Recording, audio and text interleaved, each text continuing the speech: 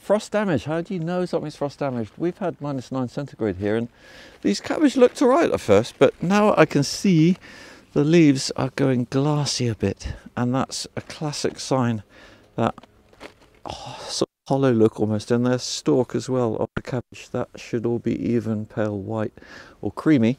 Look at these radish. I just cut them and actually just squeezing them. That's a classic sign of frost damage.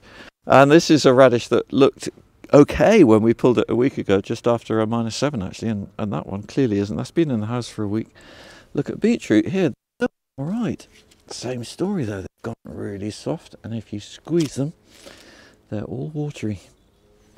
And behind me, the spinach, the leaves, that's frost damage there. See how limp it is? That's another sign.